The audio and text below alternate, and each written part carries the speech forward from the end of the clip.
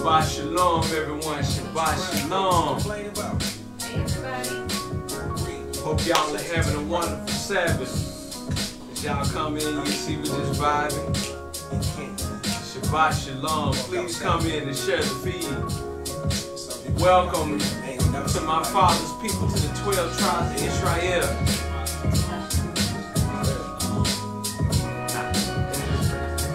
Shabbat Shalom, Jalen. Aki, Shabbat Shalom, Mama.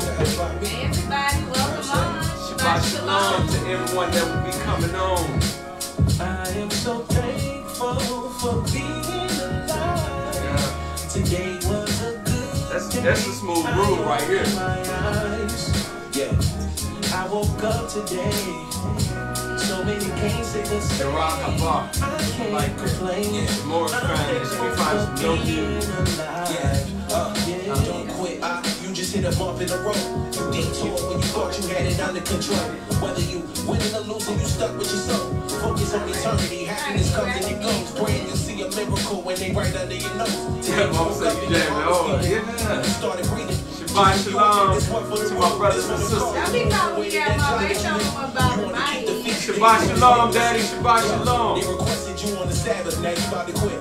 It's like when every time I'm glad I took they that. the opposite, So you're gonna be right there. stay positive. You need a job to live. A couple questions and settle that. Like would the Father have us live and check this? Y'all, please come in and share the feed. Please share the feed.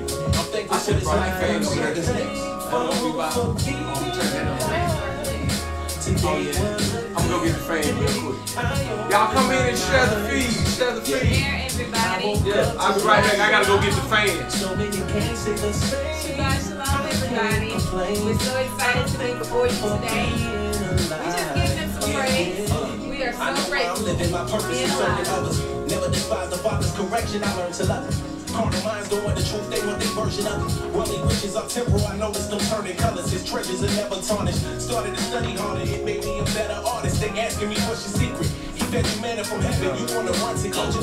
So the shoppers like, am I really my brother's keeper? You are, if you love your people, we living like kamikaze. Ambulances, cops and sirens, when we gon' stop the violence? Quote the scripture, it's an awful silence. I can sing a song that'll calm the climate. Don't just talk about it, we walk about it. The covenant, our fathers forgot it. We remember now it's a door for the sheep to enter. Believe on Christ and you will be saved. I'ma keep it simple. Get that Holy Spirit and He will keep it in. Thankful for being alive. Today was a good day. I opened my eyes. Yeah, I woke up today. So many can't say the same. I can't complain. I'm thankful for being alive. Welcome on, everybody. Shabbat Shalom. Today was a good day. I opened my eyes. Yeah, I woke up today. Hey. So many can't say the same. Woke up today. Can't complain. Can't I'm complain. thankful for being alive. Thankful for being alive. Hallelujah.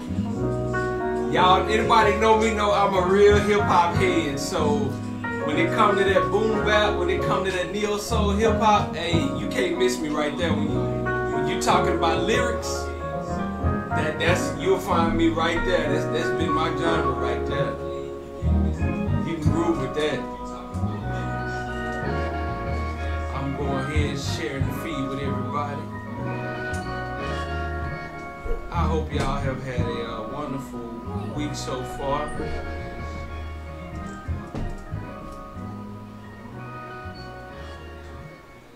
I'm just sharing here. Oh boy. Yeah. Giving people a little more Words time we to never come say. on in, y'all. I love this truth. As we begin our online experience. Can't believe we the chosen. We gon' know. Just hold on.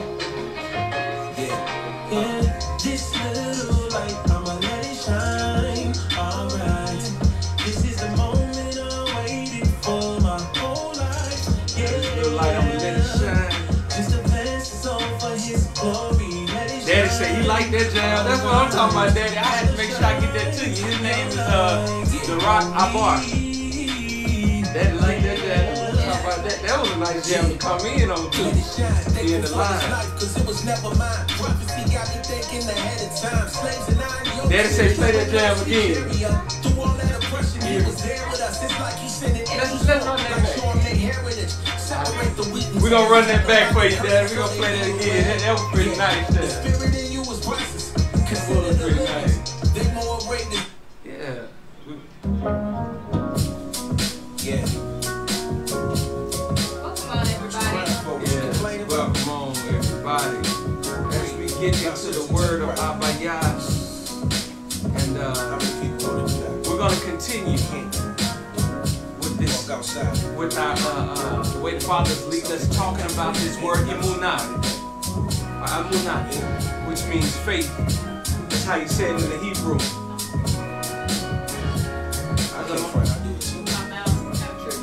I need somebody to check. I need Right. you know what I'm saying? God, just thank you for being alive.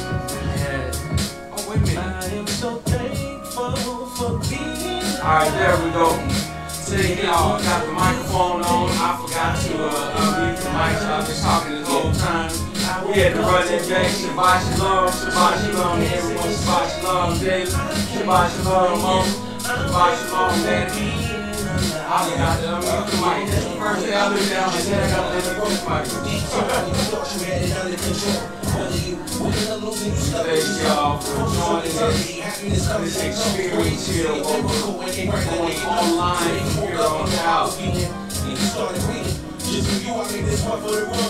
have to run this back here. I hope y'all come in with a shirt.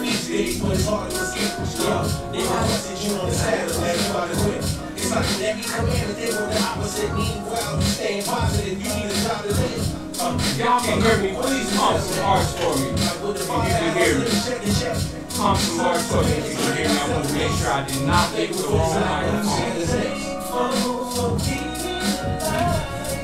Today was a good day. If you do me a favor, please pump some hearts for me. I just want to make sure that y'all can hear me. So many can't say the same. I can't complain. I'm thankful for being alive. I know where I'm living. My purpose is serving others. Never despise the Father's correction. I learned to love. Carnal minds don't want the truth. They want their version of it. Worldly riches are temporal. I know it's no turning colors. His churches are never tarnished. Started to study harder. It made me a better artist. They asking me what's your secret. Y'all can hear me. Pump some hearts for me. Want to make sure you can hear me. People, we living like kamikaze, ambulances, cops, and sirens. When we gon' stop the violence? Scriptures are opera silence. I can sing a song that call the climate. Don't just talk about it, we walk about it. The covenant, our fathers forgot it. We remember now it's a door for the sheep to enter. Believe on Christ and you won't be saved. I'ma keep it simple. Get that Holy Spirit and you will serve it in. For being alive. Today was a good day. I opened my eyes. Yeah, I woke up today. So many can't say the same. I can't complain. I'm thankful for being alive. I am so thankful for being alive. Session 1, 2. Today was a good day. I opened my eyes. Yeah, I woke up today. Session 1, 2. Session 1, 2. So many can't say the same. I can't complain. I'm thankful for being alive. Yeah.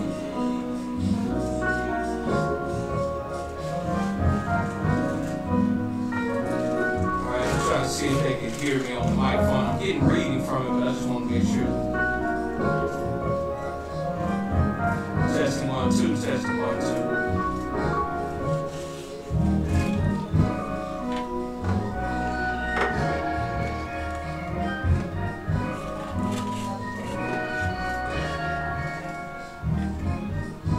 Can y'all hear me?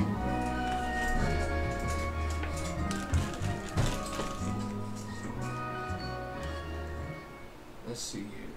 I'm gonna pause the music real quick. Yeah.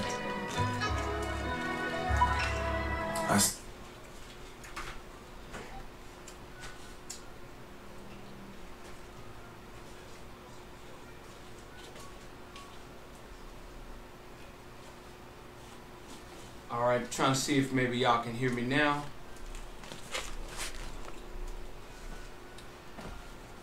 see if you can hear me. Let me know.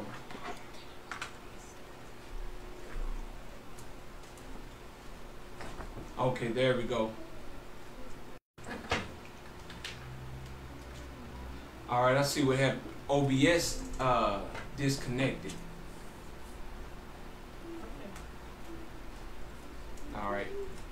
So the program disconnected and then came back. Yeah. All right, good deal. Good, good. All right, there we go. Y'all, I apologize. The system, it disconnected on its own. I guess it was doing some updates without me knowing. And so now we're back. Thank y'all for sticking it through. Boom, there it is. All right. So, Shabbat Shalom to everyone. Thank y'all for joining us today. As we dive back into a series, well, I can't even call it a series because it wasn't playing. It's just something that Abba put up on your heart to start this thing out. And then, what's wrong? I was just trying to see the message that came through. Somebody was calling. Oh, okay, okay. I thought something was wrong. I'm sorry. I couldn't tell if something was wrong because you was talking to me, so I was like, let me get out of here. Oh, no, I was looking at it, but I seen your face turn. I thought something was wrong. No, I read was something trying wrong. to hear you and make sure everything was all good. But okay, sorry. it was it was birthed out of Abba speaking to ShaMorris or some things, and we was all just going through this place where our faith, our Emunah, was being tested. And then we started a Bible study with it. I gave out TGCB some homework, and man, we had a good experience this Wednesday going over the homework where everybody did it, because everybody came with different scriptures and their interpretation of the word, but everything lined up. Right. It just goes to show that he reveals into us accordingly. Yes. Yes. Y'all, things are going to look different for us. Shabbat Shalom, Ms. Jones. Abba Yah has shown us some favor for the last... He's had favor with us our entire ministry. I was just going to say that for the last, 5.5 years now? Yeah, 5.5 years we've been in ministry, and we've had the privilege of building some solid relationships. We've had the support of people. Come in.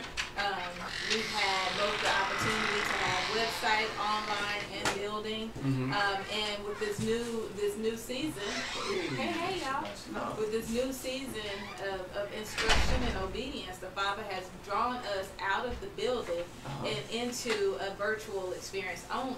Right. Now that was something that I think I struggled with, but I found that it was because I was things were, but the Father had just kind of really resonated in my spirit that He was bringing things, and this was before today. This was probably 2020 when He really resonated this in my spirit, that He was bringing back the worship and His presence, the essence of a relationship in the household. And so everyone could not. Hey, you look so beautiful. Yeah. Oh, thank you.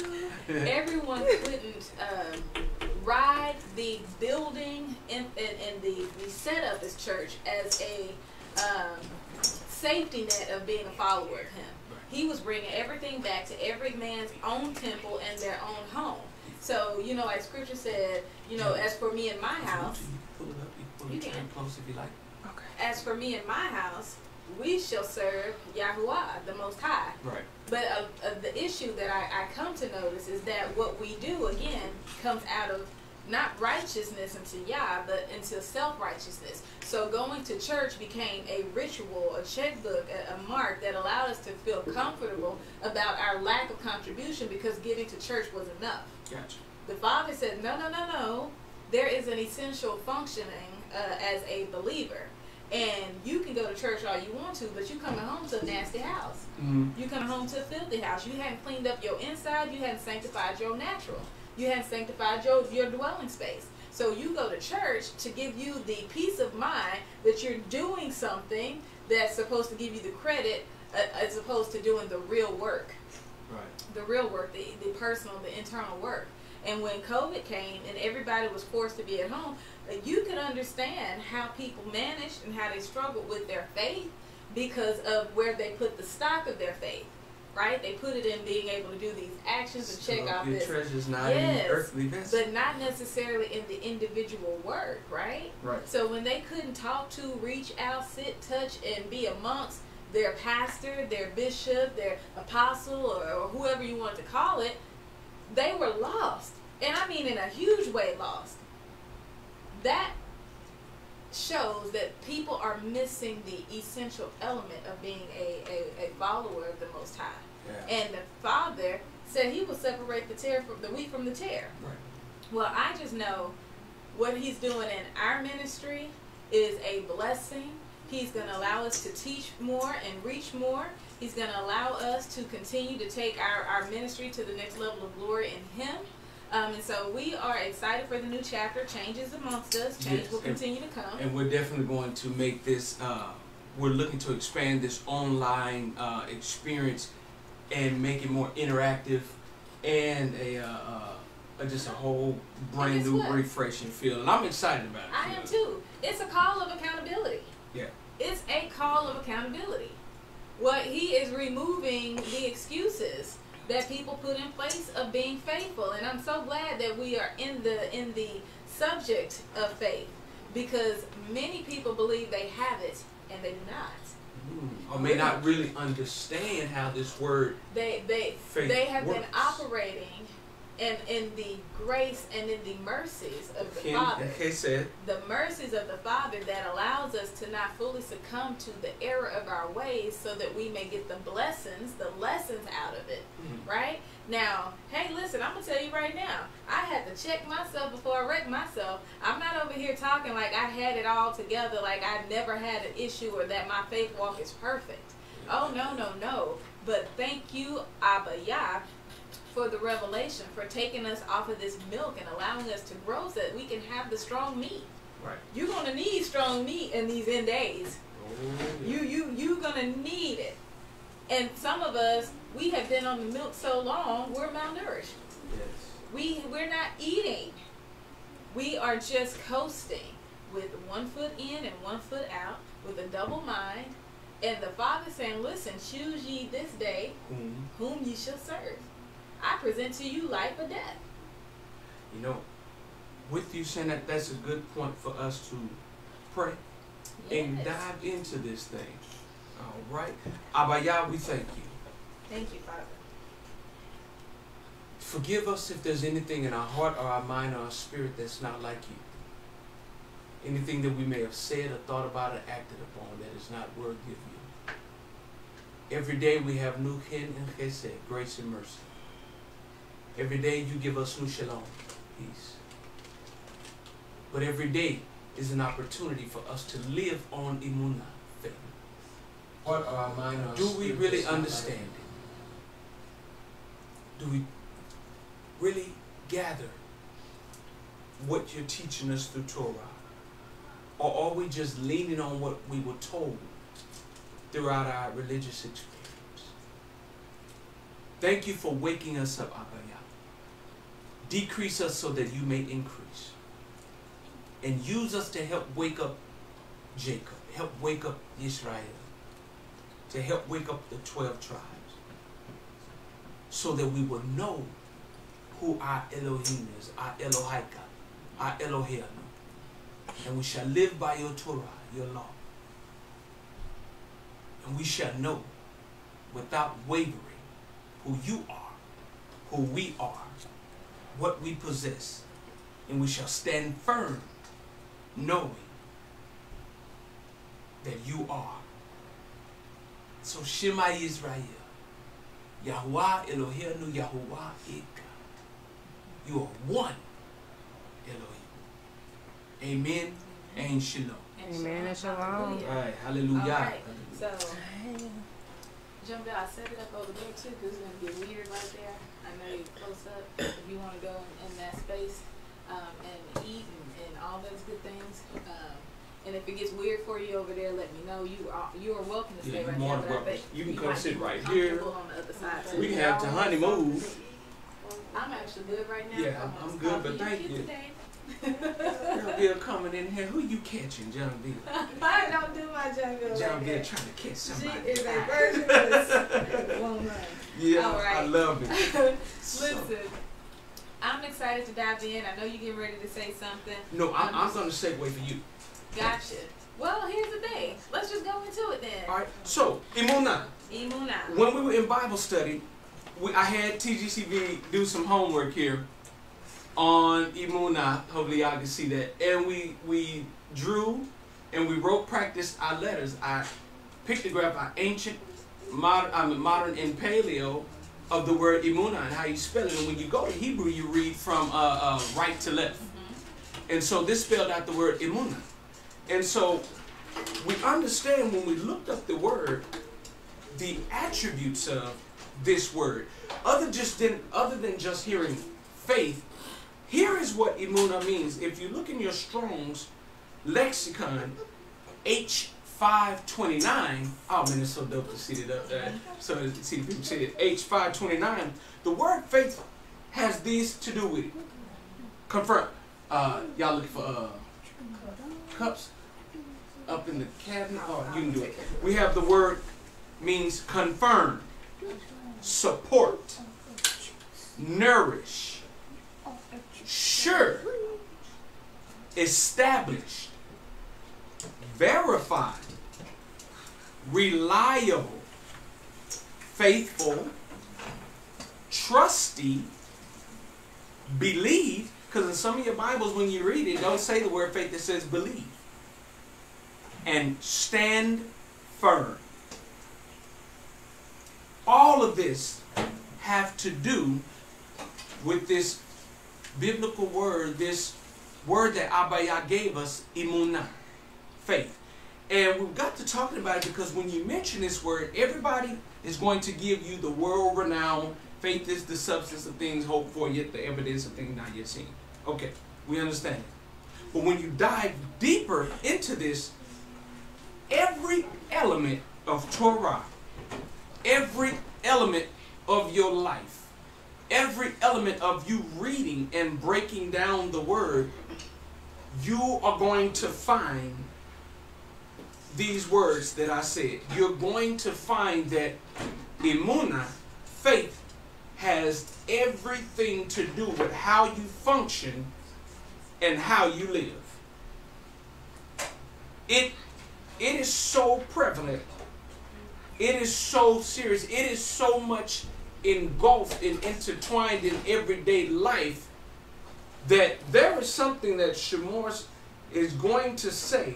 There is a scripture that's going to back up just how important faith is to your every waking moment. All right. Well, thank you. And y'all forgive me for moving around. We have children and guests, so a part of Johnny and I attending to the ministry is going to call for us to move around from time to time. That's all right. All right. So, yeah, thank you so much for the segue. So, I actually want to back up because you said something earlier that we have, we're in a season where we're being tested in our faith. But you know, the essential element of a follower is to have faith. Every day we are awake, we are tested in our faith. Whether it's on a recognizable scale, something that's big and impossible, or it's on a small scale, something that's essential to the quality of our life or our being, or just the roof over our head, the food we should eat, those promises that he has, calls for an element of faith. Now, whew, got that hot. I can't put that on my lips. Got that smoke coming out of that coffee like ain't nobody get. Woo. Yeah, it is smoky. Woo. Smoky. Y'all see this?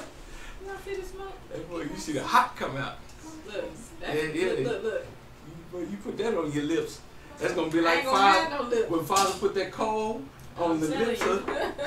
I purified your lips. Look at it. But you know, so we got to get back to understanding faith so that we can live it practically. It's not something that we should be. We shouldn't have to try so hard for it. It should be and we're gonna get into it, a part of who we are. It's like faith is on display in so many ways. Our children have faith. They exhibit that faith every day because of the credibility that they have established with us as their parents. So to Honey, she's 5 years old. I don't have to convince her every day that I'm mommy. She knows. She knows. Jay doesn't have to convince her every day that he's dad. She knows. So she responds to us according to her knowing that we are that. Because it is established. It's established. So when she gets afraid, concerned, worried, the faith part of her, which is already established in our relationship, will send her to us in her panic, in her fear, in her worry. It's an automatic thing.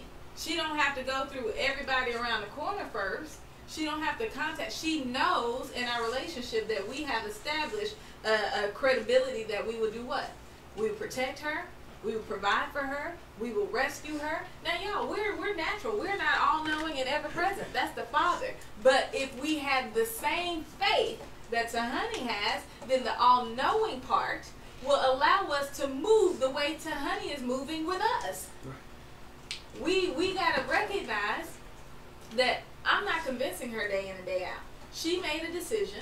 She was put into an environment, and she chose it.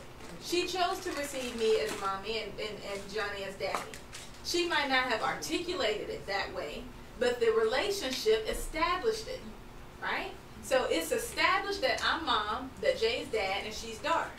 So much so that she comes to us for the things that a mom and a dad promises to give, even though we never fully articulated those things to her. When she wants something, she comes and asks mommy and daddy, can I have this? When she needs something, when she's not feeling well, the established belief of who we are to her is locked in, that it doesn't matter where she is or what's going on, it does not change. Now, he tells us to have childlike faith because they don't have to fully understand to grasp the connection and the credibility in the relationship. This is what is happening for believers, for real believers, for true followers of the Most High, is that we have now established ourselves in Him and Him in us, right? And so last week, just to go back, we broke down Emunah. We broke it down. For those of you who missed last week, I want to encourage you to go back and watch the video on Facebook on our TGCB page, or either one of our pages. We have it posted. Yeah. Now, we broke it down from the Strong's function of H530. So that's H530. Emunah, which means literally firmness, figuratively security, and morally fidelity. Now, I know those are some sharp words, but we're going to make this simple. This is talking about being immovable in your belief, being secure in that belief, and being faithful, as in you won't cheat on him. You won't trade him off for a more appealing false idol or God, right? And so we broke that down. And if you are looking at the screen, let's just read it here today. Hebrew for faith. Emunah is Hebrew for faith, trust, or faithfulness. It also has a Greek term, and you're going to learn this as you're going through your Blue Letter Bible, that when you get more to the New Covenant, you're going to see a lot more of the Greek words, right? But you can still backtrack that to the root of the Hebrew word that it was pulled from, okay? Right. But it's pistis. And this is, again, showing a function of faith in terms of it being an integration of the heart. Mind, soul, and strength when you put in your trust in Yah. What we determined in the Hebrew was that it meant that the strong leader, which is Yahuwah, will carry us through the chaos, which is the things that are around us, which secures us, when we trust him to carry us, secures us for the inheritance that will be revealed. Now, it's much bigger than your natural needs, your natural expectation, and your natural desires. The inheritance is something that the world can't give. So when you start thinking about, let me have faith so I can get a house, well, the world can give you a house. Let me have faith so that I can get a car. Well, the world can give you a car. Let me have faith so I can have money. Well, the world can give you money. So that should not be the substance of your faith. You have to understand that the promises at the end of your faith, the reward at the end of your faith, is much bigger than your natural desires and your natural needs. So why let your essence of your faith be rooted only in that area? No, this is talking about how the heaven and earth will fade. It's going to pass away. And then what now? When that earthquake comes through and it rattles the ground and it eats up your house, what now? Right? When the storms come and it flood out these natural things, what now? No, we as followers of the Most High have to be set apart from the things of this world, and our relationship with Him has to be rooted in something that can't be seen yet. Yeah. It has to be rooted in Him. The hope for the things to come, the promises. Y'all, this is getting you from Genesis to Revelation. The Aleph and the Tav. Like, Revelation is about the reward of those who diligently seeked Him and served Him. The reward of those who were faithful. The reward of the Emunah. It was the well done, my good and faithful servant. He tells us in Revelation what all this suffering is bringing us to. Redemption, deliverance, restoration, reward. All of that's in Revelation. But many of us aren't getting to Revelation because we still stuck on, I'm believing in the Father for this amount of money. Silverware to eat with. A fork. I have a spoon, but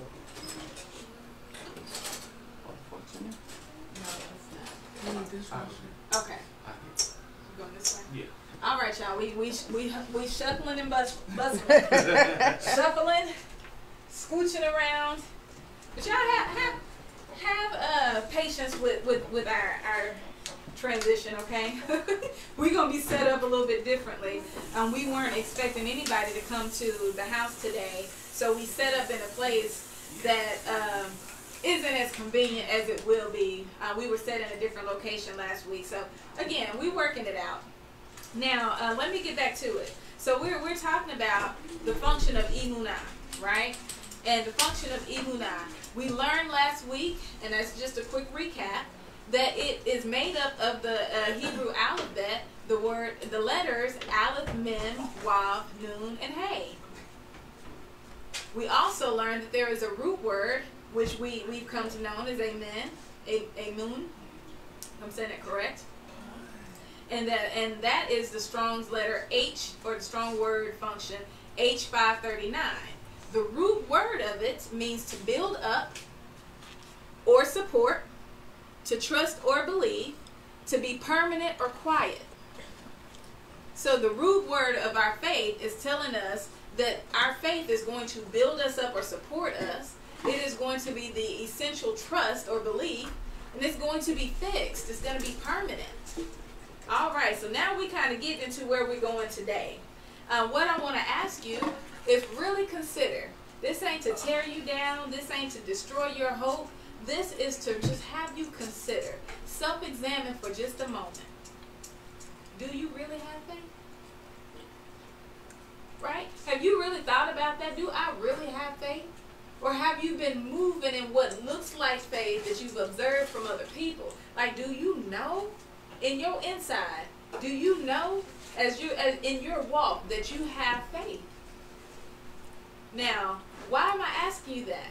Because if you know, faith is a principal thing. Meaning, it's not something that changes because your circumstances change. Remember, faith is a fixed thing. Right. He gives it to us in measure. And sometimes we have to grow in our mindset change to recognize, the Father. But that's part of the result of faith. Because faith is not wishing for something. It's not even just hoping for something. No. We have hope wrong as for when it comes to followers. Hope is an expectation, not a wish. Okay? It's an expectation of the Father to do what He said He was going to do in your situation, even though it looks like this and even though it feels like that. Right. So I'm going to take us to Scripture. Okay? If you can, Hebrew 11 and 6. And we're going to go through 6 and 7. All right. Ivriim Let's go ahead and put that there. So I'm going to type this in so y'all know where we're coming from. Hebrew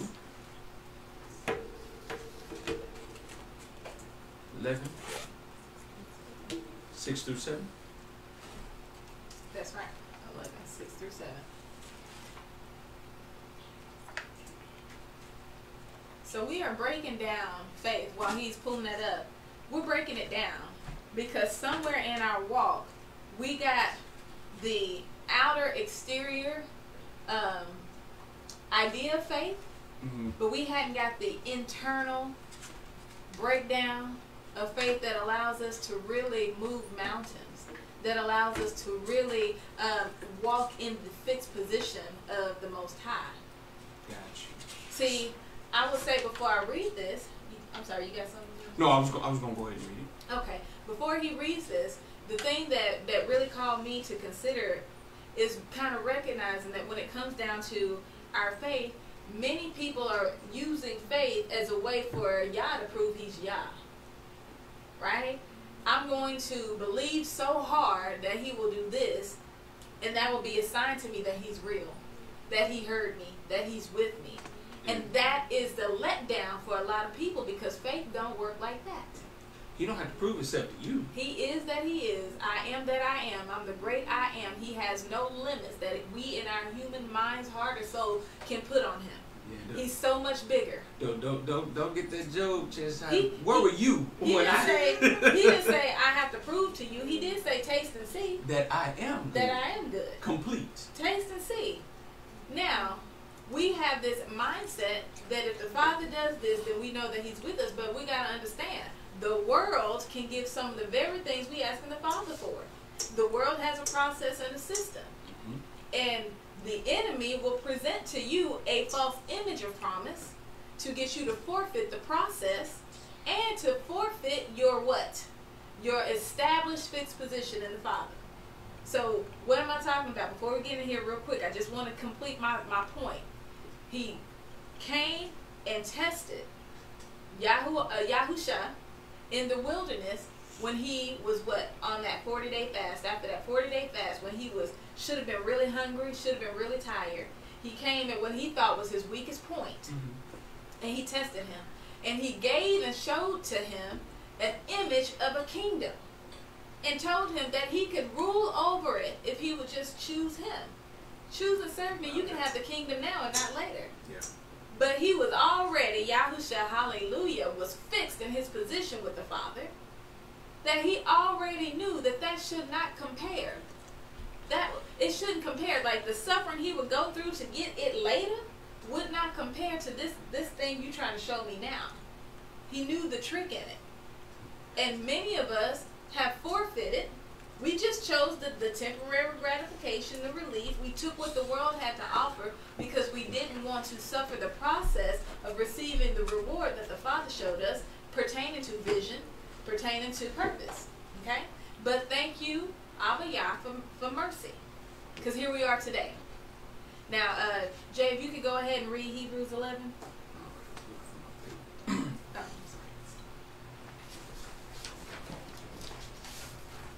Says this: but without belief, or without emunah, without faith, it is impossible to please him. For he that comes to Yahuwah must believe that he is, and that he is a rewarder of them that diligently seek him. Woo.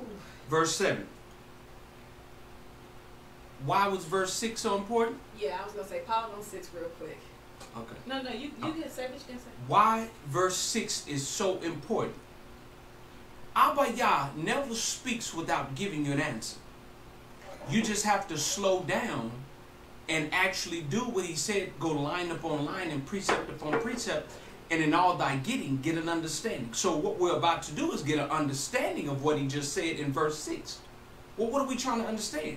We're trying to understand that without faith, it is impossible to please him.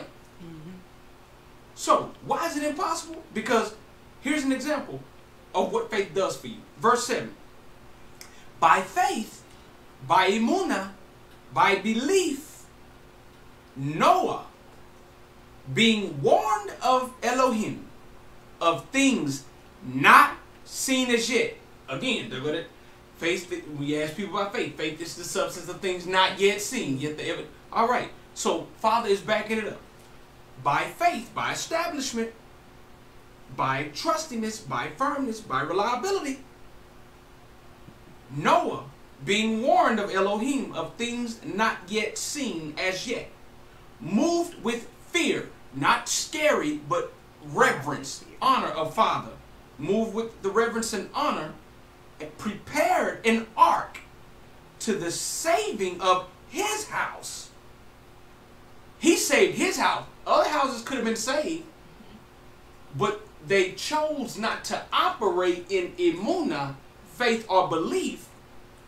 And so he saved his house, by the which he condemned the world. Who condemned the world? Abba Yah. And Noah became heir of the righteousness which is by faith, by belief, by Emunah, by establishment. Hallelujah. That's just one example. And here's the thing about this. So why do we bring this out? We brought this out because we quote, for without faith it's impossible to please Yah, but we stop right there. Yep. We don't go on to the part that says in order to have faith, two essential things must be present in your faith at all times. That you believe that he is, and that he is a rewarder of those who diligently seek him. Now why do I say that? Because that's a function of your faith. Some people don't diligently seek him, but have a wishing spirit. You don't believe that he's a rewarder of those who diligently seek him. So what you do is wait for hard times to come, then you cry out unto him. As soon as things get good, you forget all about him. There's no diligence there. Because A, you are wanting what you want any way you can get it. Now how do I know that to be true? Because many of you can't tell the difference between when the enemy gave it to you and when the Father did. You can't tell the difference. All you know is you got it. But it did not last. And not only did it not last, it brought what? Hardship, trouble, dis-ease, brokenness. It brought everything. Dysfunction. Why? Because you took the imitation of what you wanted, because you refused the process of the Father to get what would add things good and perfect into you. So what was the process though? The process is knowing, first of all, having the essential parts of your faith intact at all times. Okay. Knowing that he is, that Yah is, you got to really believe that he is, y'all, and that he is a rewarder of those who diligently seek him. Can I say something on that word? Because I was waiting for you to say that word right there, seek. Seek is an action. Action requires you to do. Do is a work. What am I saying? I am saying that faith, Emunah, without work is dead. Father just came back and said it to you plainly that, you know, he is a rewarder of those who diligently seek him, meaning this is an ongoing thing. I'm always seeking to make sure I'm doing Torah. I'm always doing something to make sure that I am in line with what you have set forth and in line with your laws. So if I'm not diligently seeking or trying to make sure I'm on the path to make sure what Father is saying is lining up in my Laval, then it lines up with what you're saying is that, who gave me this then? It's short-lived. I received a reward, but was it something that I diligently seek for? Or was this something that I obtained by the word? And then we wonder why it crumbles. Because it was not established. Did we really have the faith that we thought we did, or were we just speaking? Because we know the word says, speak things that be not as though they were. But what is your foundation? What are you rooted in when you begin to speak these things? Because there's a scripture to back up what I'm talking about us being overzealous and just speaking, but not really having the wherewithal or the knowledge or the establishment or the security or the firm and the trust in the Father, that when we begin to speak, that it is going to happen even though we don't see it. And so when we begin to speak and it don't happen, we get this downcast, oh man. Maybe Father, abandon the thought. Maybe I did something. Yeah. Maybe Father ain't with me.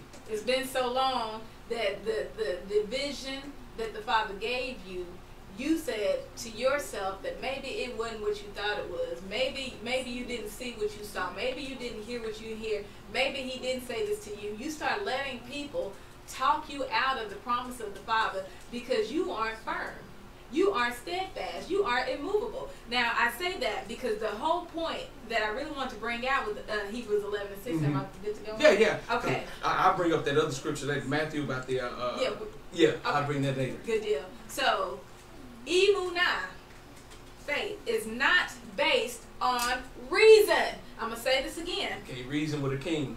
Emunah is not based on reason. It ain't even based on logic. Okay? Reason can never attain the certainty of Emunah. Now, I'll say this, since reasonably speaking, a greater reasoning might always come along and prove your reasons wrong. What did I just say? If you try to base your faith on reason, there is going to be another reason that's going to make more sense than the reason you had when you first started. Which means you're going to be listening to a different Torah. That's right.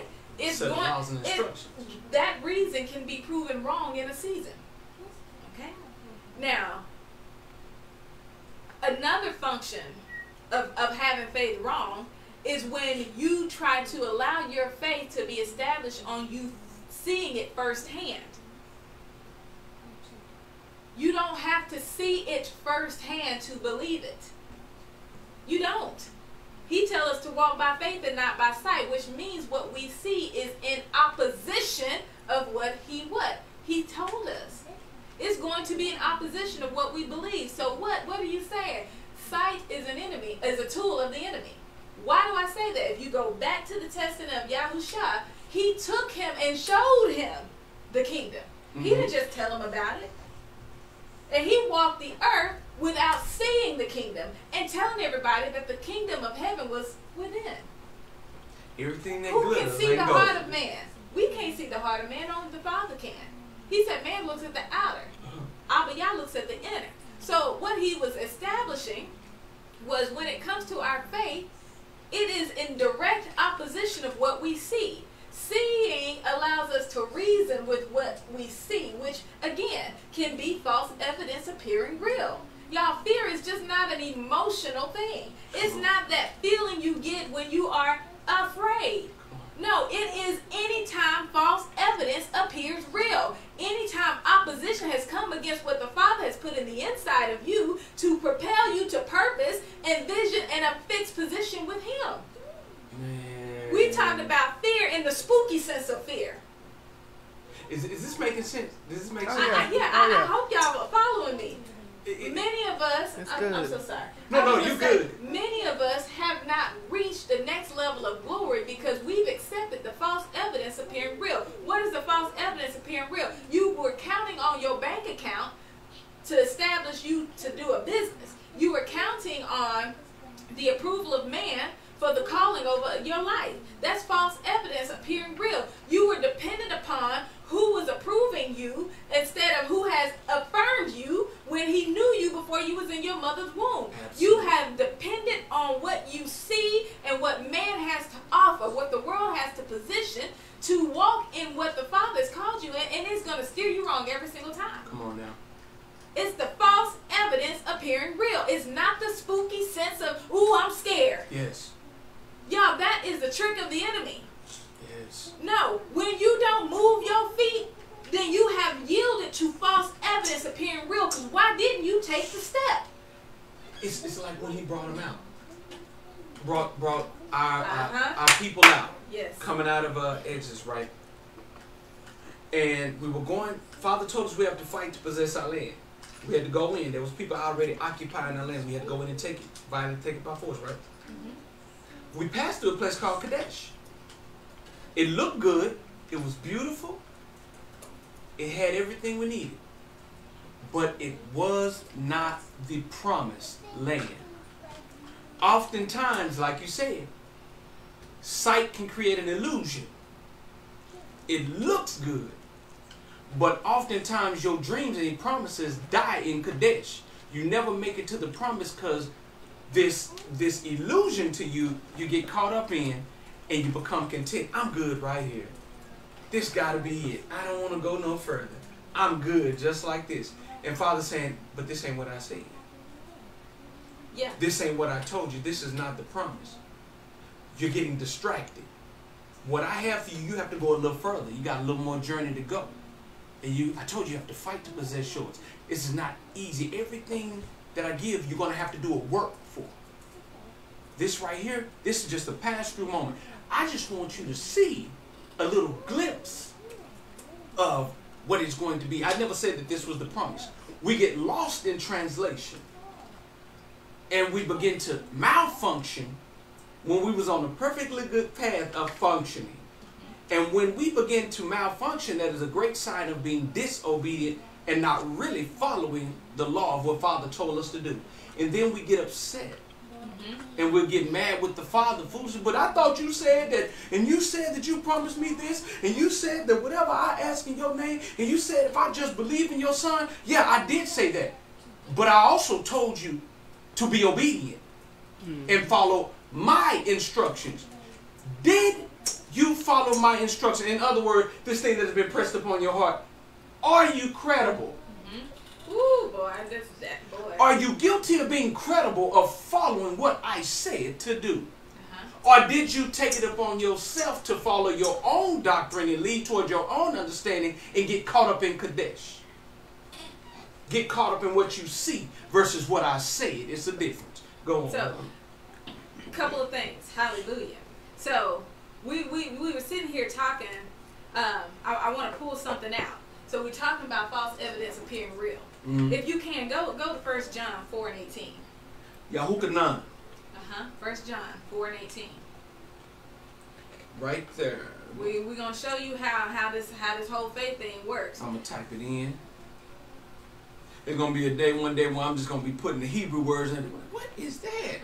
Y'all been with us long enough. You know I'm talking about Yahukanan, my name, John. Yahukanan what? 4 and 18. First John. 1 John 4 and 18. Okay, let me go back and put. There we go. Put right there, Rishon. Yahukanan Rishon, which means first. All right. There we go. When you get to it, I'm here already. Okay. It says, there is no fear in Ahava, love, but perfect Ahava casts out fear, because fear has torment. He that fears is not made perfect in Ahava. Woo! Hold on, wait a minute. Okay, so why am I bringing this out? False evidence appearing real. This fear. There is no fear in love. Why is that important? Turn with me. Go ahead and pull up 1 John 5, 1 through 5. Okay, I'm already there. 1 John 5. Put this on in here for y'all to read. I'm going to copy this. So I ain't got to type it out. I'm going to copy and paste. We may not have to read all of 1 through 5, but it... Doing a little copy and paste right here. 1 John 5 and 2. That's what I want. Okay. 5 and 2. And 3. 2 and 3. I'm going to read all of it. No, 1 John morning 2 and 3. 2 and 3. There we go. All right. So, it says, by this we know that we ahava eth the children of Yah. We know that we love the children of Yah. When we loveth Yahuwah and guardeth his commandments. For this is ahava, this is love of Yah, that we guardeth his commandments, and his commandments are not grievous. Ooh, okay. And for everyone born of Yahuwah overcomes the world. All right. I put that on there, put that little stamp, that little that boom on it. Okay, what just happened here? So we have to recognize love in the eyesight of the Father. So when he tells us perfect love drives out fear, he's talking about obedience. See, what he's saying is false evidence appearing real will not make you disobedient because you love him. And the love you have for him won't allow you to be disobedient even if false evidence appearing real is around you. Okay. Because it is. Right. It's always around you. It absolutely is always around you. There is always an opportunity to do right and an opportunity to do wrong. An opportunity to walk in your belief. And guess what? You walking in your belief whether you know it or not. We said this so many times. You behave your belief. What you do is lie to yourself when you don't own the fact that you walk in the way you believe. Yeah. So when you don't follow instructions, when you are disobedient, you are behaving your belief. What are you saying? That your fear is mispositioned. Your fear and reverence for the Father is not as strong as your fear and reverence is to what? The other chieftain. The other one that is ruling your mind and your heart right now. Whether it is to gratify your flesh, whether it is to bring you some temporary relief, whether it is to make you feel better than you ought to feel, whether it is to put you in a position of power, love, lust, and whatever in this world, you are serving. And you are choosing whether you're not choosing. Right? So when we understand that the love is in the obedience, then we understand that it doesn't matter how you feel, you still have to do. And when you separate the feeling from the obedience, then you're going to walk in love and it will not fail you, right? Because it's going to bring you back around to faith because now you are established in him because your obedience did not waver when the circumstances around you did. That's good. Love is the greatest of the commandments. It is. It's the greatest. And when you love yourself, and you love your neighbors as you love yourself, then you're fulfilling to the greatest. But the love has to first be established in what? The Father. So when you love yourself enough to follow the commands, then you're going to learn how to love your neighbor because you're going to operate in wisdom, in love and compassion. You're going to operate in a sense of friendship that will bring somebody into the knowing of the Father because they can see him in you. Here's the realistic of that word you keep saying. The ahava, the love, everybody don't have a real grasp on how that word actually functions. That's another teaching. We're not going to get into that. Because that's a whole other teaching because we throw it out. We quickly throw it, I love you. But it's just the word that's thrown out. Mm-hmm. But Father kept saying, but if you love me, you'll follow my commandment. It's much more than just a word. There is a deeper root and connection in it for us to understand so that we can honestly walk in it. But that's for another teaching. Yeah. Because some people really need to understand it because some people may not need to know how to love themselves. Right. And you expect others to love you when you don't even love yourself. You don't know how to love yourself. So that's a deeper teaching coming to you soon, later on when Father says so. So let's bring this back around to what we're really trying to help you understand is the emunah that you have to have to separate and to please the Father, to separate yourself from the world and to please the Father is one that is established, okay? Is one that is established on two principal things, that you believe that Yah is He, that He is, and that He's a rewarder of those who diligently seek Him. So you understand that you, in order to get to the top, the end result of your faith, that you have to diligently seek Him. And then the other thing is that your faith is the fixed position in the Father that says, I will not waver when my circumstances change. That I don't have to see it to believe it, and that I don't have to, He don't have to prove to me that He is. I know that He is. I've seen that He is. I've experienced Him. So now what I'm going to do with my faith is show Him that I'm a credible steward. What do you mean by that? Because when you become obedient to the instructions of the Father, you now become credible. You become trustworthy, right? It's always instruction that the Father is going to give you to reach your purpose place. There's always instruction. So if you don't have instruction on how to get there, then you hadn't sought Him. You hadn't sought Him. He's going to give you instruction. He's going to tell you when to turn left, when to turn right, when to stay put, when to go back, when to do. He's going to tell you all of those things, and it's going to guide you. Now, what we come to understand is sometimes we get a glimpse of the vision and we throw him out the window and we do it our way because we're leaning to reason and logic now. We're saying, okay, in order for me to have this, I must first do this, do this, do this, do this, do this, do this, do this, and I need to do this and do this and do this and do this and do this. And the Father said, well, wait a minute, I just showed you a glimpse of the vision. And remember, he shows man vision in part. He don't give you all of it, he gives you a piece of it, right?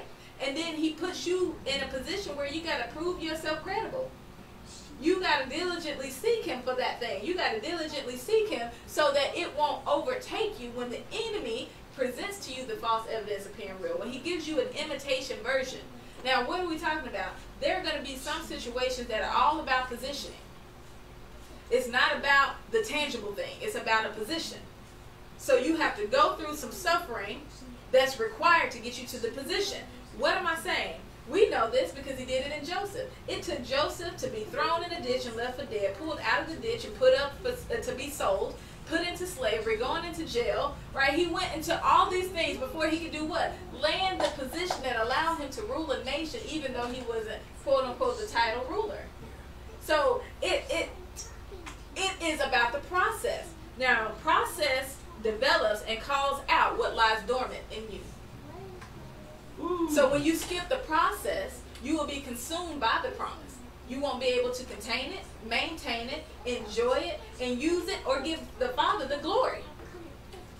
It will devour you because you don't have what it takes yet. Just like King David, he was in the wilderness. He was put to the test. He was separated from people that could have influenced his ear from the Father as a young boy. He was set apart. He was out there fighting and being trained by the Father. He knew how to be a protector. He knew how to face the wild elements. So when he seen a giant, he didn't have the false evidence appearing real to determine whether he was going to go in and do what he needed to do. He had an established position in the Father. So when everybody else around him said he's too big, he's too strong, he killed so many, there's no way, we can't do it. Our armor, his sword, it's too heavy, we can't hold it, right? David was like, I don't need that. I was trained up. What was lying dormant in me, the Father built up in me, so when the time met, I was able to overtake. He did the same thing with the children of Israel. Do you know what that thing was that was lying dormant? And it's real simple, it's real crazy. I'm not going nowhere crazy with it. But it's something I say all the time. New. Yeah. It was the seed. It was the seed. The seed has to go through a lying dormant state before you get the fruit. Where is it lying dormant at? In the soil. In the soil. It's being nourished. And then it breaks open. There it is. But it get rooted first. Well, the roots break through the seed and it breaks open and it changes form. And then it starts to show itself. Right. It's changed you don't see what's happening on the ground, but it's being rooted. But you can feel it. Like, did you think that the seed had to die to transform? It had to be ripped to shreds. It had to be broken in every way fathomable, in every way possible, so that it can be transformed. Yes. But y'all, he does that. He processes us in the midst. It's the process of faith. It's saying, okay, while I'm being broken, metamorphosis, while I'm being rooted, while my posture is being changed, while my form is being transformed, while I'm being transformed, there we go, better way of saying that, will I still remain secured in him? Will I still believe that he is? And will I still believe that he's a rewarder of those who diligently seek him? And if I believe that, I won't stop seeking him, even though I'm broken, even though I can't identify with what I used to be, even though no one recognizes me, even though no one can see me right now, even though it's dark all around me, even though it hurts to get deep off in this word, even though it's a sacrifice to plant to root up. It's a sacrifice. Y'all know what the rooting up is? It's the knowing of your word. It's the getting in your word. It's the studying of your word. Some of y'all ain't studying your word, so your roots don't run deep. I'm feeling You've been on the surface of your word for so many seasons that the Father said, okay, now listen. I'm glad you said it, because I'm feeling this right now, that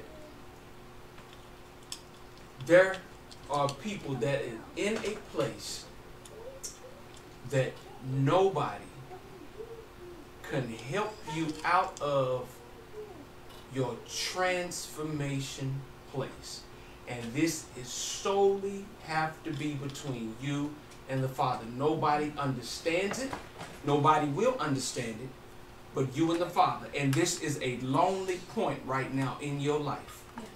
It is very lonely right now for you in your life because you're going through something that the Father, and I'm not prophesying here and I'm not prophesying, but you're going through a point where it has to be Father and you.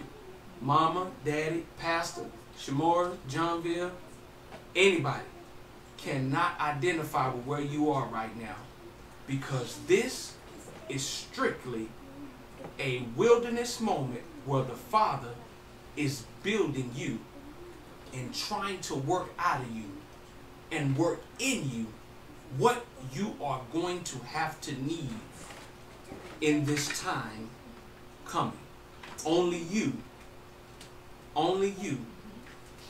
can go through this. And yes, you are going to feel so alone. You are going to feel like everybody and their mama has turned their back on you. And that's not the case. It's the fact that we are not ordained to go in and pull you out. This is going to be the furnace that you yourself and Hamashiach have to walk through. Well, here's the thing. You can't say yes to him. You can't without say being yes processed. to him. Now here's the thing. He comes to us when we need him most, and he presents to us life or death. And most of us are going to choose life. We're going to say yes to him. We're going to be so excited. We're going to have such fervency in our spirit. We're going to be telling everybody we know about the goodness of the Most High. That's that excitement phase. And then all of a sudden, here come the planting. All right. Boop, got to drop you in here real quick. Now, I know it's going to be dark. I know it ain't going to feel good. I know nobody won't understand. But I got to put you in here because this is the soil. I got to plant you in me. And it's going to call you to be isolated. It's going to call you to find me for yourself. Not because he said it, she said it, or they said it. You got to find me for yourself. And once you find me for yourself, you're going to notice that some roots are going to sprout out. Because now you finding me is going to connect you to my word that's going to fix your position. Now what happens from that is I'm going to have some things that's going to come against you so that the things that are dormant in you can be developed through you. So you can see that I was with you all along. So that you can see that greater is he that is within, greater is he that is in me than he is thank in the world. you, than he is of the world. He's going to start pulling those things out of you so that you may see, first of all, that he's everything that he said he is, that he chose you. He says, my sheep know my voice. It is not by happenstance. It is not by a coincidence that you heard him enough to say yes. He called you. Now, I know you got something to say. No, I'm going to give an example of my life, what I just realized, just got an understanding of while you were speaking, because he was speaking so real to you. First him. That I just got a glimpse of my life and I got to understand. So whatever you need to finish. Yeah. All I was going to say, because I don't want you to lose that, is that the process is designed to develop what is all. He gave us everything that we needed when we were born. It was already in the inside of us. This is about fulfillment and connectivity. So what he's doing now is calling those things forward that need to be strong in the season that we're in so that we have the right weapons. We have the right tools. When he called King Dawid forward, he already equipped him with a slingshot and a rock. Who shows up to a war? Who shows up to the battlefield and didn't go through the process of getting all the equipment and didn't get your armor? He came with what was built up in him because that's what he knew.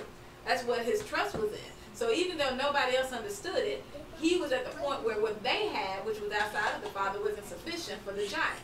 He does that in each and every one of us. We're going to have a giant that we're going to have to slay with the bare minimum tools that he's given us. So wherever you are in your walk with him, it's the right place to be. Whatever it is, you may not fight your battles the way that I fought my battles when he was bringing me through so that I could be fixed in him. But he's going to develop the right tools. Real quick, he took me through a quick series of seeing the demonic forces. I was able to see demons. I had all kinds of what people would consider spooky things happen to me, and he taught me warfare first. It was necessary for me to be built up in that area so that I could walk better in this area, right? And Jay's going to tell you about how the Father did him. And so I'm going to move on out the way so you can bring that out because I know it's going to be good. When you was talking there, I got an understanding of the reason why Father don't tell you everything right up front. Because if he told me that, hey, while I've called you, I remember him calling me as a little boy at Gospel Tabernacle. I think I may have been about 8 or 10, one of them. And the guy that told me that I would be a pastor. I remember that. Now, he said that at a young age, but it wasn't until my latter years in my 30s when I became that. But as I become that, if Father would have told me that I would have to go through a period of where I'm lonely and I feel misunderstood, I don't really get to see a lot of my friends like that anymore.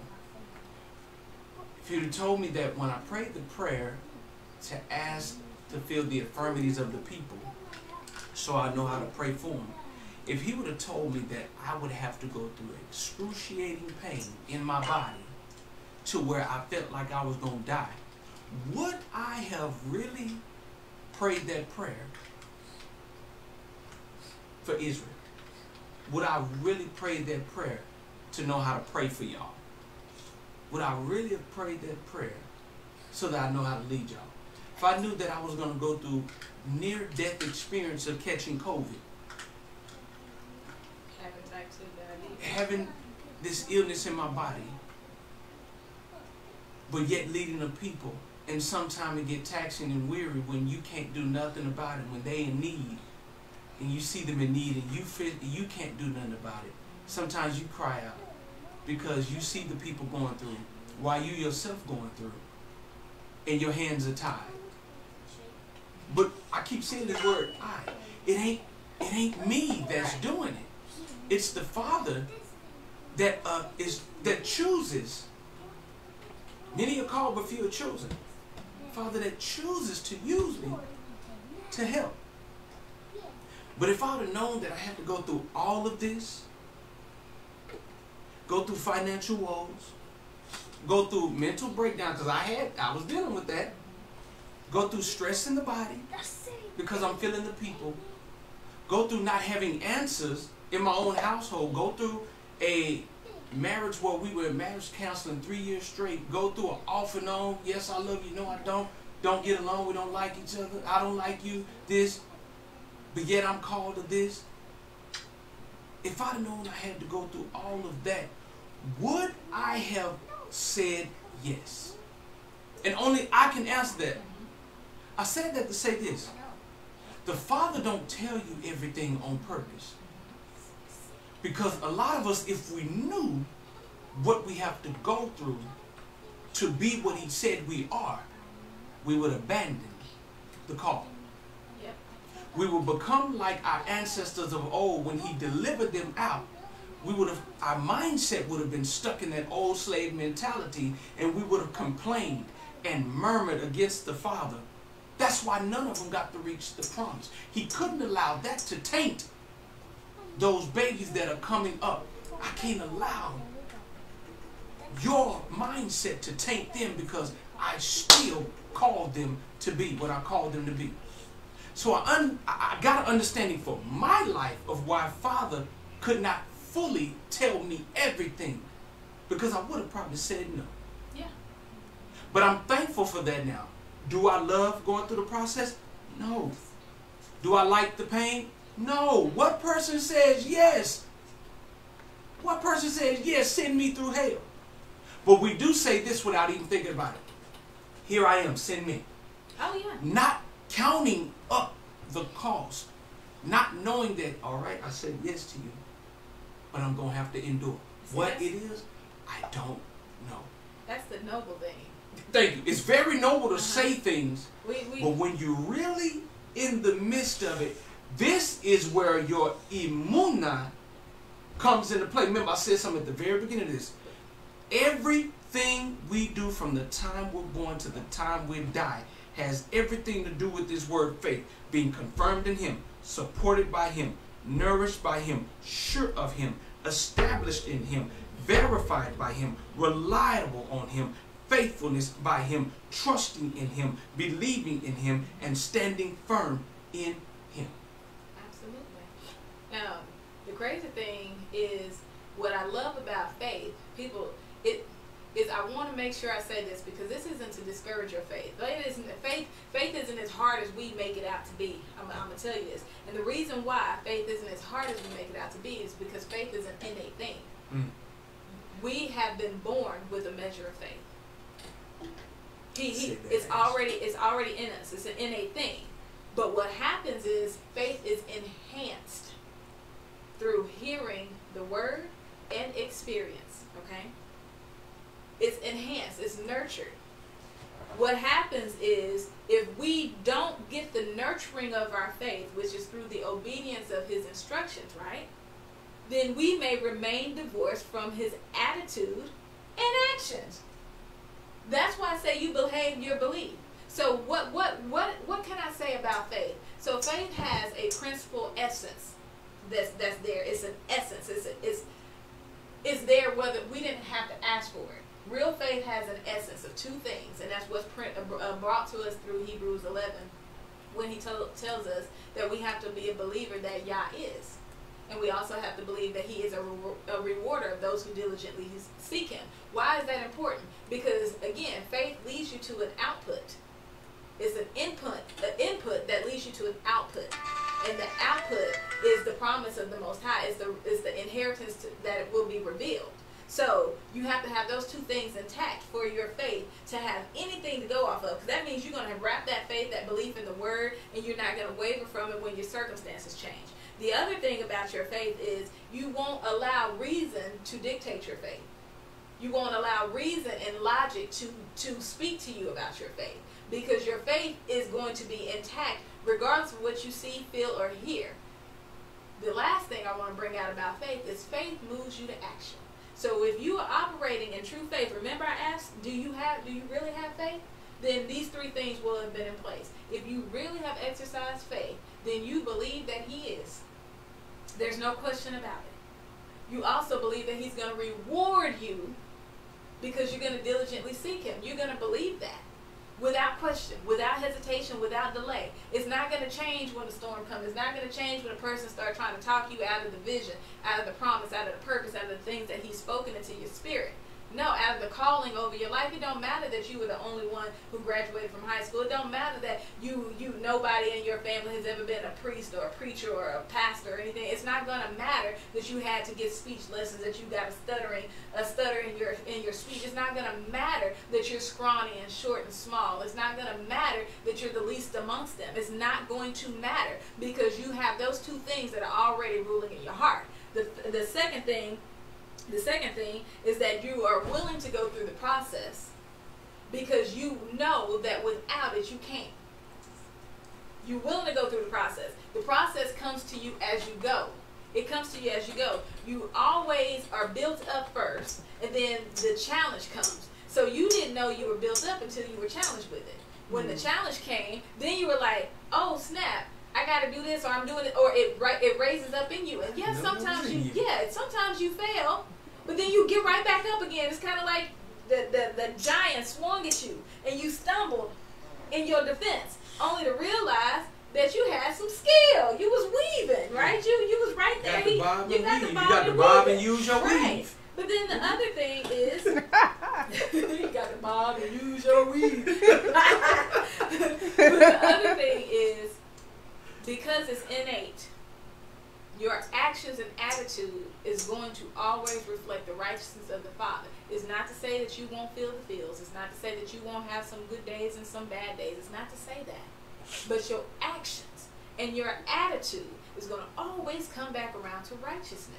It's going to always do it. When you mess up, you are quick to seek the Father for forgiveness. Those who diligently seek him. That's what he's talking about. When you're in the thick of it, when you feel that fear in your spirit, are you going to the Father that's diligently seeking him? When you are confused in your mind and you call that scripture that he is not the author of confusion, you say, let me get to the bottom of this, and you go into your word so you can get the truth of the matter and not the fact of the matter, right?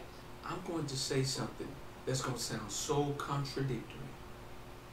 But if you understand the function of the Father, you'll see that it's not.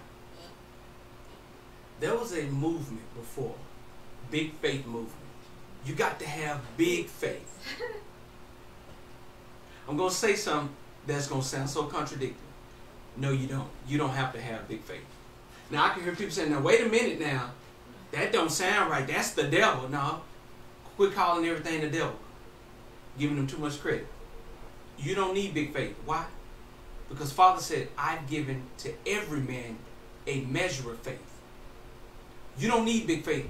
You have everything you need to, you have everything in that faith to supply what you need. If you have faith of a mustard seed, that's enough to move this mountain. Well, what is a mountain? Whatever that principality is that is before you, what you have that Father gave you is enough. It is sufficient. It is established. It is secure. It is confirmed. It is supported. So, no, you don't need to have this big faith. You need to know who you are, whose you are, and who your Elohim is. And because he said it, that is all you need. That's right. There was a big movement that went on years ago. You gotta have big faith. You gotta believe grand faith. No, I just gotta believe what my Father said. Now I know that sounds contradictory because we've been taught to have big faith. When you believe like nobody else believes, Father said, great is your faithfulness. Why? Because you trust and believe in him. He said that to the centurion who was not even a Yehudi, was not a Jew. He said, listen, if you just speak the word, then I know that he'll be healed. I'm a man of authority yet under authority. I tell people to come. When they go, they go. And Hamashiach out of his own mouth said, no greater faith have I seen in Jerusalem. Didn't say that that man had great or big or you got to have big faith. He said, great is your faithfulness. No greater faith. All he did was use what he had. And what did he have? Enough to believe that Hamashiach was who he said he was? All you have to do is believe with what you have in you that what he said to you, what he said, period, in his word is. He said, I am that I am. Well, what is I am? Whatever you need. It sounds so simple, yet so complex. But we get caught up when we speak it and we expect it to happen instant. Because truth be told, I've done that before. I'm praying for healing. I want it to happen right now. Because I'm reading the stories in the Bible of how Hamashiach prayed for them and instantly they were healed. Can he do it? Yeah. But oftentimes there is a lesson. I got to believe that, listen, when he said I was healed from the get-go. Absolutely. I just got to go through the process. And the reason that the process is so that you won't experience the symptoms of the illness again. Like in some cases. So like let's just say for type 2, there was the consequence of bad behaviors that led you to that conclusion. But the mercy of the Father kept you in it and did not remove the thorn so that you would always be mindful of the process of staying what? In your manifested healed position. You are healed, but the process brings discipline. Sometimes people don't want discipline. Again, coming back to receiving the form of a promise, it will consume you. And this is again how you're going to be able to recognize the enemy giving you a false a version of it versus the Father giving you the fulfillment of it. Because the false version of it is going to come quicker. It is going to consume you. You cannot manage it. You cannot contain it. It's going to bring to you all the fruit of the flesh. That is the lust of the eye. It's going to be the frustration, the lack of peace. It's going to bring you all those things that makes you feel like it's too much.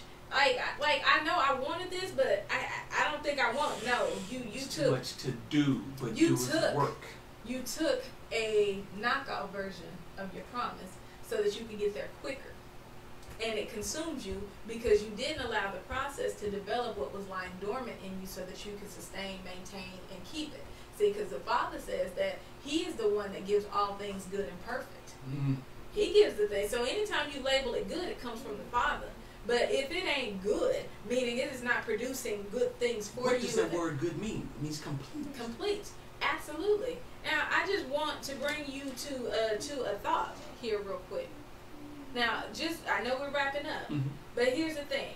When it comes to our faith, we have to be able to withstand the test of our faith. And we have them every single day.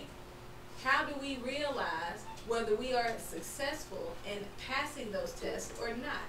It's when your action and your behavior support the belief you started with before the test came. I'm going to say that again. It's when your action, your behavior, your attitude is consistent, stays in line with what you believed him for before the test came. If the minute the test came, now here, what do you mean by test? Okay, you asked the Father for increase, and then all of a sudden, everything you had is being stretched. What do I mean stretched? Meaning it has to go here, here, here, here, and here, and it seems as if you don't have enough. Now you prayed for increase because you didn't have enough. But what the Father, what he showed you is opportunity for management. You said, "No, I don't need to manage better. I just need more of this so that I can take care of this." He says, "No, if you learn how to manage, right? You become faithful in your management with the little, then I can make you ruler of much, because you have mastered the principle to keep and maintain much. If I give you much first, then much will kill you. Much will bring the opposite. That's why people say more money, more problems. You know why it's more problems for you? Is because you got much before you were developed to manage it. And all you did was take your nasty habits and your abundant place, and you have bigger problems because the essence of it went with you. It's also the evidence that the enemy said, all I got to do is give you more, and you're going to not only destroy yourself, but the name of the Father, because you can't give a good report out of your bad management. You can't give a good report. Many of us are struggling right now because of the decisions we made in our yesterday, and we fought the Father when he gave us the same opportunities then to do right. We are under construction. Yes. He said, all I want you to do is learn. But what we keep doing is we get the relief. The Father delivers us because he knows if he don't deliver us, we're going to die in it. And he says, I got so much more for you. Right? I'm going to take what was meant for evil and use to the good. And he gives us a new opportunity. And what we do is we get excited because the relief, you know, the idea of it, oh, the Father delivered me. I know that wasn't nobody but the Father who brought me out of that. Woo, I'm telling you, I don't know how. That was nothing but the Father. I prayed. I fasted. Boy, I called on the elders. Woo, I got in my word. And as soon as the answer showed up, you went back to the very thing you was doing before. And it came, you started fooling yourself. So as long as it was new, you was praising, you was happy, you was dancing. But when you got used to the answer, all right, you know, maybe somebody blessed you with something. Maybe you got the house in spite of. Maybe you got that car you needed in spite of. Maybe you got that promotion, that position in spite of. And now it's getting all normalized. You forgot you fasted for it. You forgot you prayed for it. You forgot what you had to sacrifice. You forgot what he was trying to teach you when you was feeling the feels. When you said, Father, if you deliver me out of this, I'll never do that again. I won't go and get no cash store loan. I won't go. You said that I'm a lender and not a borrower. You said I'm a head and not the tail. And as soon as he rescued you out of it, you praised him. And then all of a sudden hard times came. And your first thought was, let me go get a cash store loan. Your first thought was, let me go get a new credit card. Your first thought was, let me go ask this person and that person. Your first thought, so what just happened? We're talking out of experience. I know. What just happened? What happened was the Father rescued you from yourself that you may learn the lesson. And you got into your blessed place, sowing the same nasty seeds, but expecting a righteous result. Now tell me that ain't foolishness. Tell me that it's not insanity. I think this is a good place to leave people to ponder until the next time we meet on what Father gave you as far as, how did you say it exactly? Incredible, or something like that. Oh no, I can't. Said, do you really have faith?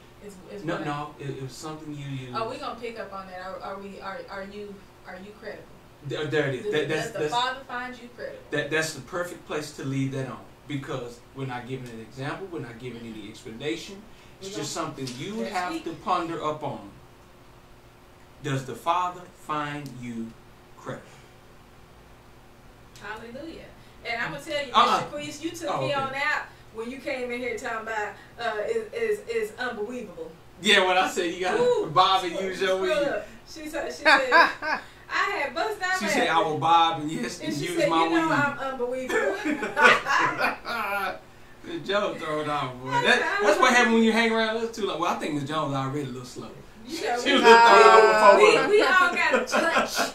And then when we got together, we all just got slower. We got a touch, and it's called joy. Only person that grows was Johnville. Y'all, listen. I think this was an awesome way to pick back up on diving into faith, because it's not just one dimensional. We're seeing how this word Emunah operates in every aspect of our life. If something was said on today, y'all,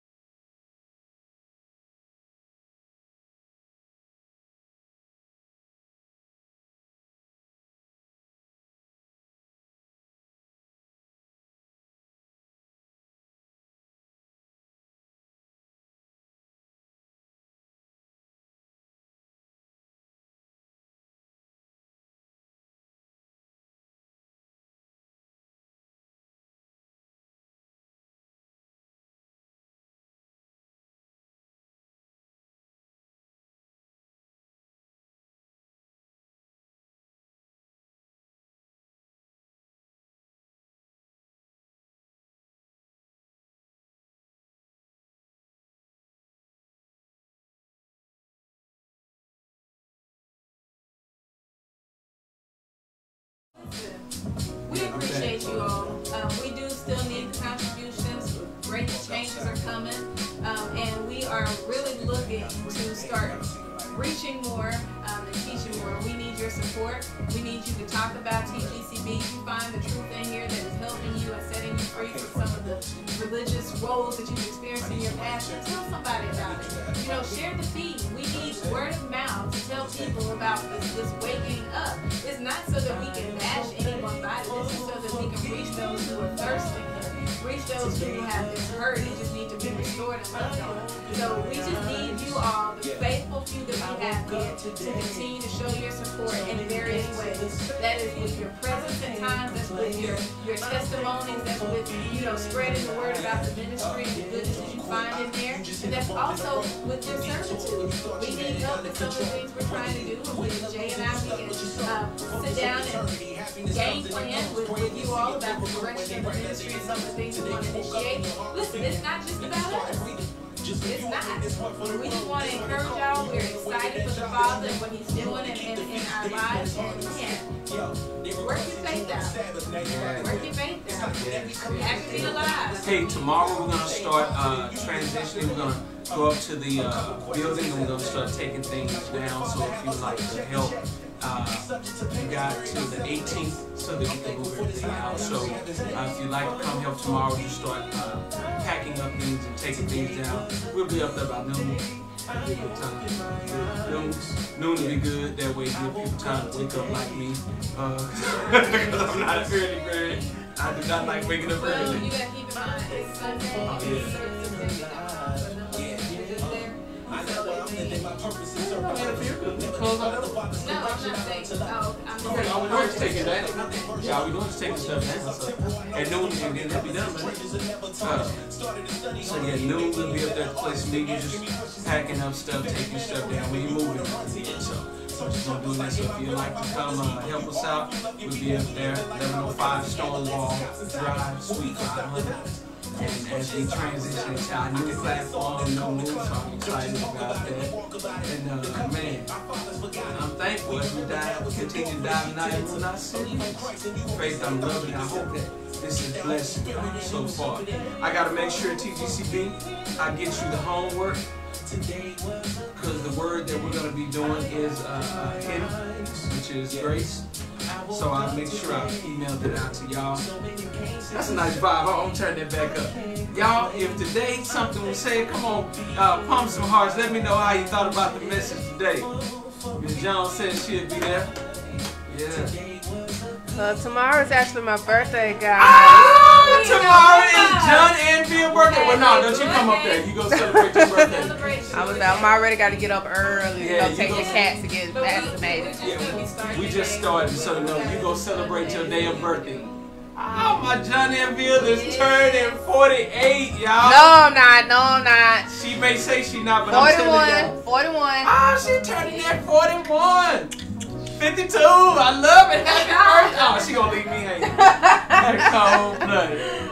That's how John Bill. I ain't gonna dap on that. She ain't gonna dap me up on that. Happy birthday. We gonna send a shout out to you. Hey, Shay Tiller. Shabbat Shalom. Shabbat Shalom. Jenna. Shabbat Shalom. Jenna said happy birthday, John and Bill. Thank you, Jenna. Yeah, Miss Jones said you getting older. She said you older than her. I ain't make that up either. No, I'm not. She only said that because you call her over 50. What you say, 52? Miss Jones gone. She older than me. I blame Miss Jones on that one. She not here to defend herself, so I can talk noise. Oh, she said happy 68. See, I told you how to make that up. I told you. I tried. See? I'm young.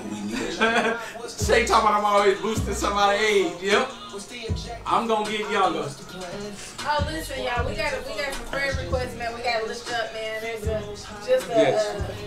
just lift up Quessa and baby Austin and Zay and Elijah.